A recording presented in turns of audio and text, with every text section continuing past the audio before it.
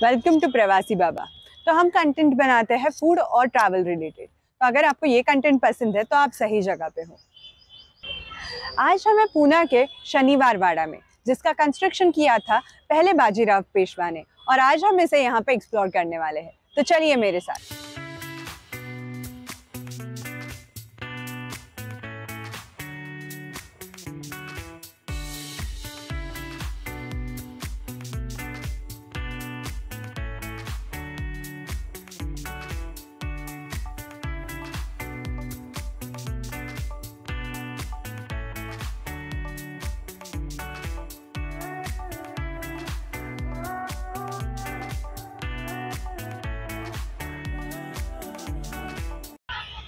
अगर आप श्रीमंत बाजीराव पेशवा के बारे में कुछ भी जानते होंगे तो आपको पता होगा कि उनकी पर्सनालिटी कितनी बड़ी और भव्य दिव्य है। तो जब भी हम शनिवार वाड़ा में एंटर करते हैं तो ये हमें साफ साफ उसके कंस्ट्रक्शन से दिखाई देता है। जो बड़ा सा गेट है यहाँ का, वो आपको यहाँ पे बड़े दिल से वेलकम करेगा।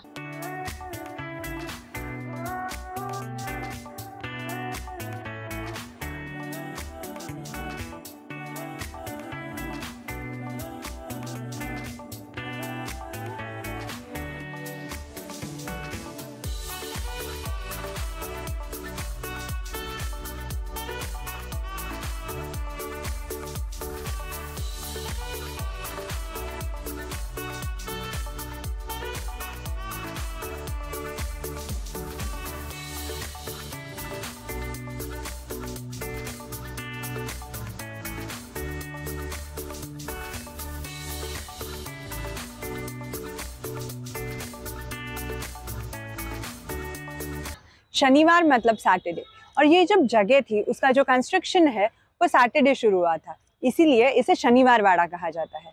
शनिवार वाड़ा पहले बाजीराव ने बनाया था, जिसके बाद उनकी 4 पुश्तें यहीं पे रही।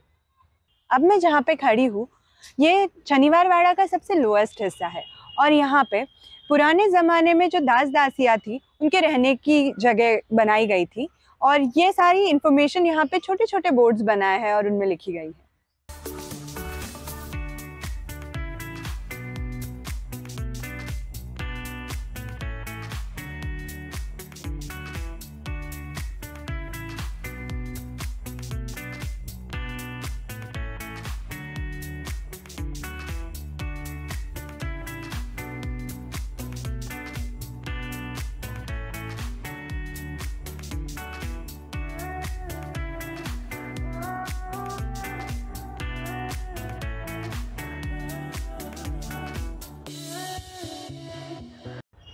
शनिवार वाड़ा में जो 1818 में आग लग गई, उसमें यहाँ का बहुत सारा जो कंस्ट्रक्शन था वो जल गया।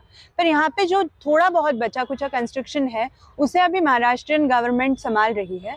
पर इस जो बचे हुए कंस्ट्रक्शन को देख के भी हम वहाँ की तभी की रियासत का पता लगा सकते हैं। ये बहुत ही खूबसूरत है।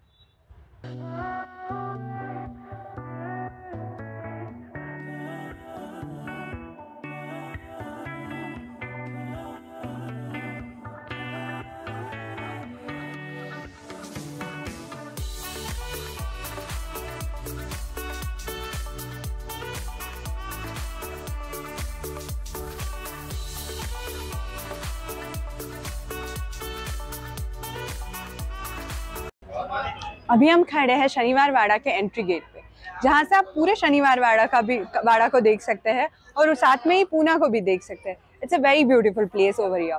और यहाँ से आपको बल्लाड़ बाजीराव पेशवा का जो बड़ा सा स्टैचू है वो भी आपको दिखेगा, और साथ में पूना का जो मेन रोड है वो भी दिखेगा। तो इसी के साथ हमारा ये पूरा शनिवार वाड़ा घूम के हो गया है, और हम ये वीडियो यहीं पे एंड करने वाले हैं। तो अगर आपको वीडियो पसंद आया है तो वीडियो को लाइक ज़रूर करें, और चैनल को लाइक, शेयर और सब्सक्राइब करना ना भूलें।